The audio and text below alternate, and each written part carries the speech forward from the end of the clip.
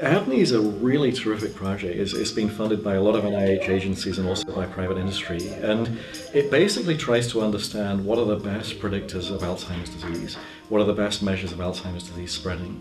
So if you had a blockbuster Alzheimer's drug, you'd need to have some evidence that it was working. So ADNI tries to find the best way of imaging the brain. Is it metabolism, is it activity, is it physical structure? And so basically, ADNI is following 800 people. They get scans, spinal taps occasionally, and genomic data collected. And a lot of the questions are, which are the good predictors of brain decline?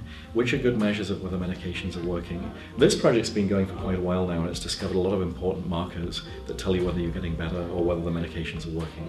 A lot of the work that ADNI is allowing us to do is build methods that we're going to be using in drug trials. And so one thing that's sort of interesting is that not all the interventions for Alzheimer's disease are drugs. And so there's cardiovascular interventions, there's lifestyle interventions.